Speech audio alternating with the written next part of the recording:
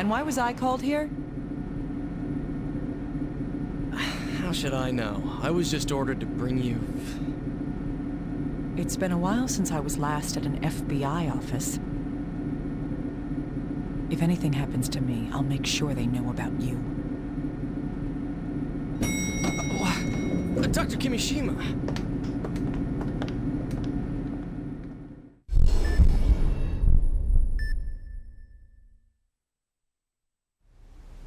You won't accept? No matter what? I refuse. I'm a doctor, not one of your little agents. You're a master surgeon who can't operate anymore.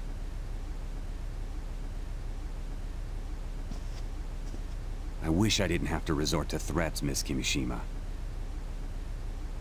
Let me remind you that you are only free on plea bargain.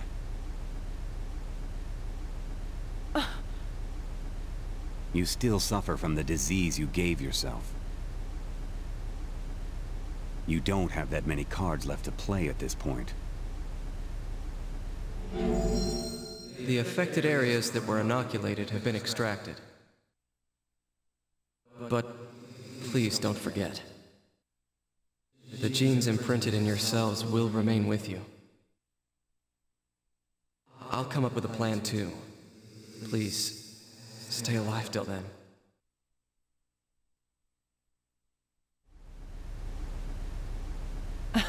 I don't have a choice, do I? Let's talk business. Here's the intel. The agency thanks you for your cooperation.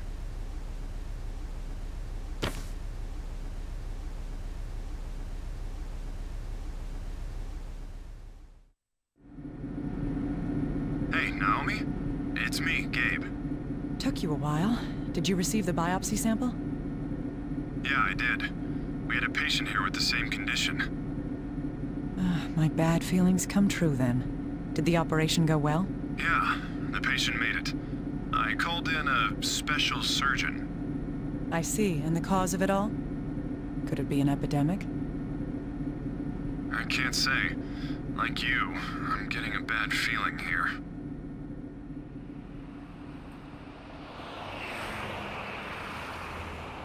Anyways, try and get over here as soon as possible. Well, all right. You're Dr. Kimishima of CIFM, right? I'm with The Gossip. I hear you're helping the FBI with some difficult cases. I'm not involved. Come on, don't be like that. Is it true you can hear the dead? Why were you at the FBI today? Is it about the bombings?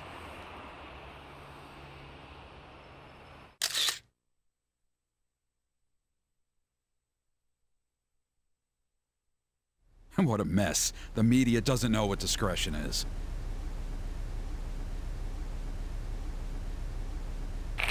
Indeed. It's as if they revel in the deaths of innocents. Dr. Kimishima, the corpse has arrived. What's with those clothes?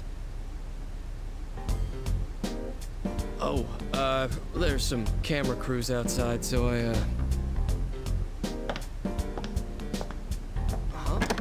Dr. Kimishima, hey, wait up!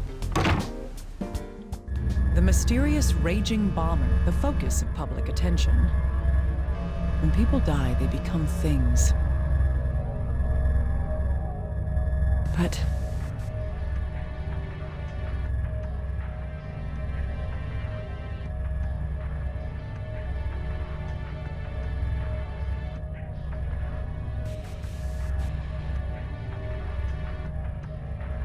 the voice. He was cut off. Didn't he even have a chance to see his death coming? A death like this must leave you unsatisfied. All right. I'll find the malice lurking in the dark.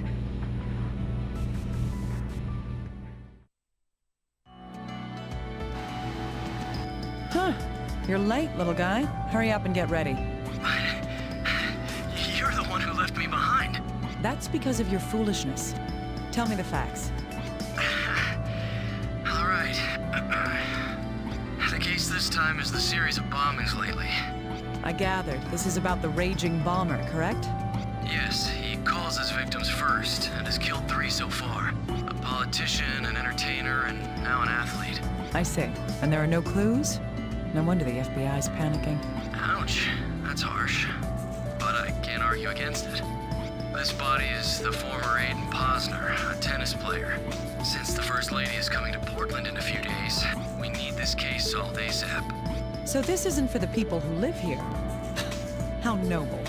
It's not like that. It's in everyone's best interest. Huh. In any event, what do we know about the case? We have items left at the scene and his manager's testimony.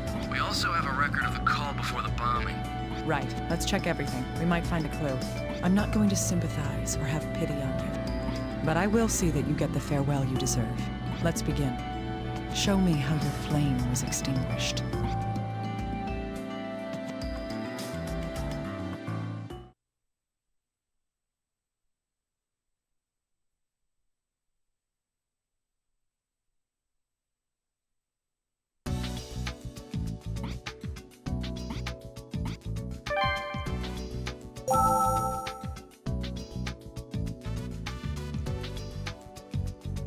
Yes, I'm all right. I've calmed down now. Yes, I'd heard that the next target would be an athlete. But I never imagined Aiden would be murdered. We just had the security on his home increased, after all. He didn't want to do it, but I convinced him. Yes, the more famous you are, the more danger you're exposed to. On the day it happened, I was going to go over some arrangements with him. I called him about an hour before. He seemed to be perfectly normal then. When I parked in front of his house, it suddenly exploded. Huge flames just burst out of the windows. It was so sudden. I thought that there had been a gas leak or something and that I had to rescue him. I managed to force the door open and I saw him on the floor. I frantically pulled him out by his legs, but by the time I got him out of the house, he wasn't breathing anymore. Dr. Kimishima, did you review the testimony recording? Oh, by the way, about the manager. There's almost no chance that she's the culprit. How do you figure that? We've done a complete background check on her, and her home has been searched thoroughly. Based on that, I'd say that we can trust her testimony. Is that so?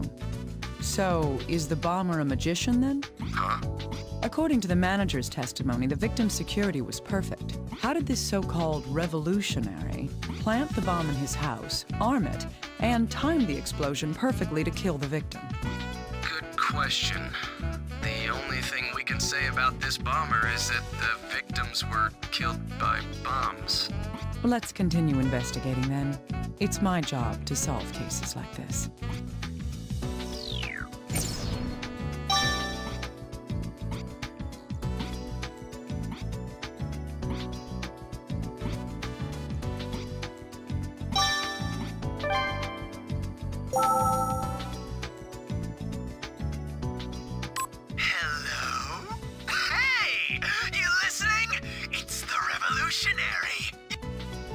You guys must be total idiots!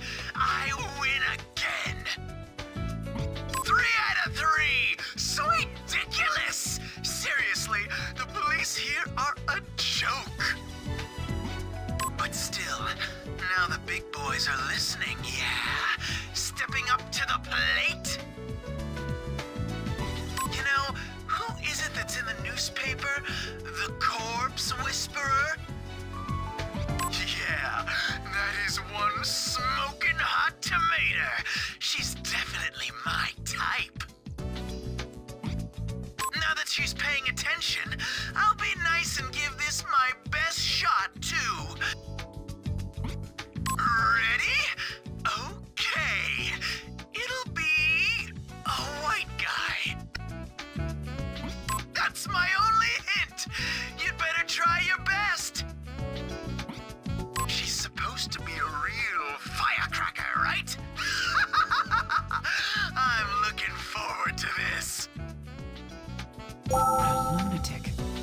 disgusts me.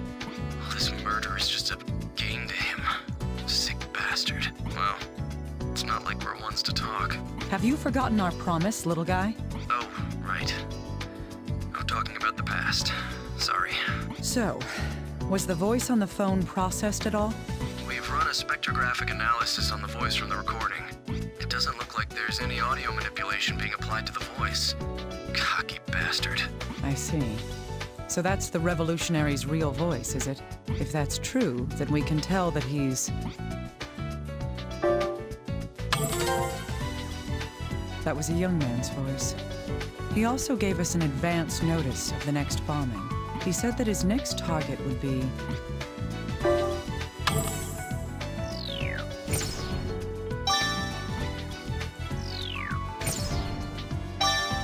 That's right, a Caucasian male. That's a little vague. No kidding. We're doing what we can to narrow down possible targets. Huh, good. We don't want any more deaths from this maniac's hands.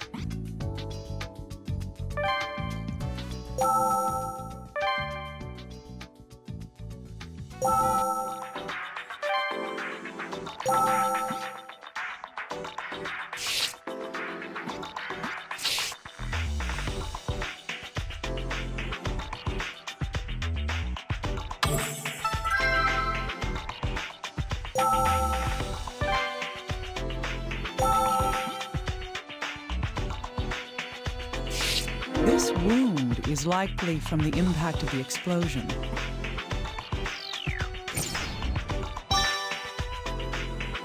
Studying the pattern of these wounds may help us determine how far the victim was from the explosion. This piece of metal is lodged in the corpse's body. This is probably because... Right. The force from an explosion can turn almost anything into a deadly projectile. We'll need to look at this later to find out just what it is, though.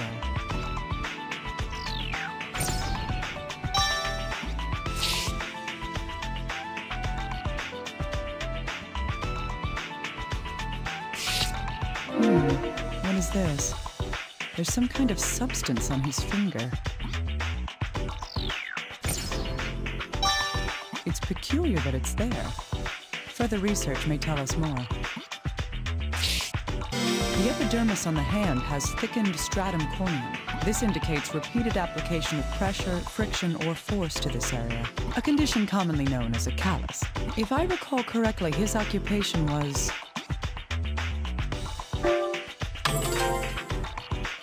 Ah, yes, he was a tennis player.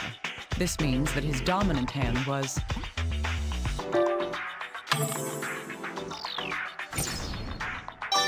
Right. This, along with the musculature on the arm, suggests he was right-handed.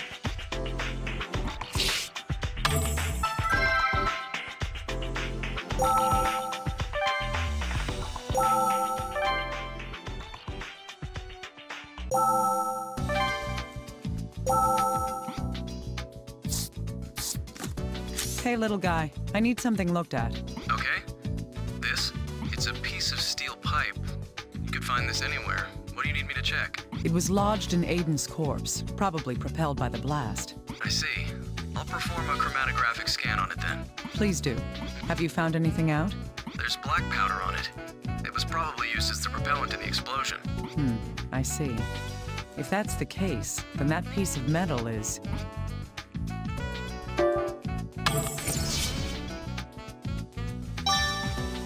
Yes. It's most likely part of the bomb that killed the victim. Black powder and a steel pipe. We're one step closer to finding out how this bomb was made.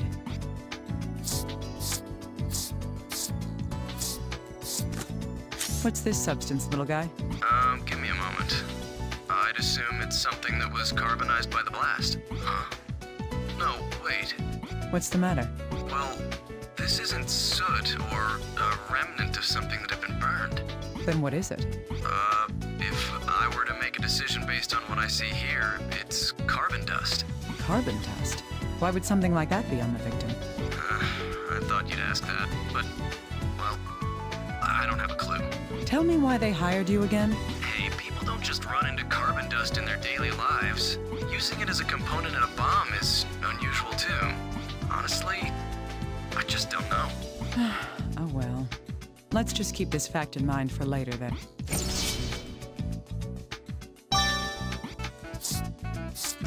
Can I bother you, little guy? I want to know more about these wounds. Sure. The wounds spread in a radial pattern. Looking at the angles, it seems that they're centered on the abdomen. In an explosion, the shockwave travels in a sphere from the point of origin. Of course, parts of the bomb and the surrounding materials are caught up in the shockwave. The wounds on the body indicate this radial pattern. If the bomb did in fact cause these wounds, the bomb must have been...